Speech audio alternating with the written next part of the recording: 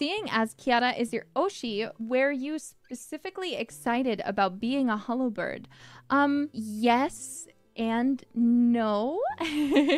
I actually really love Holotori. A lot of my favorite members in Hololive are in that group, but I knew kind of even before that there was no way in hell that I would ever be in Holotori. I'm an idol fan at heart, all right? I know that the perfect idol number is 5. For most things, it is just the most convenient. It's the easiest to work with. I just kind of, I knew. I was like, I'm not going to be in Holotori because if I am, I'm going to throw off the perfect numbers. I'm still a Holobird, of course. But I am glad for the reasoning of being able to be Kiara's intern. You guys probably heard her talking about that, maybe. I talked with management. I talked with Nerissa. Basically, is going to be my intern.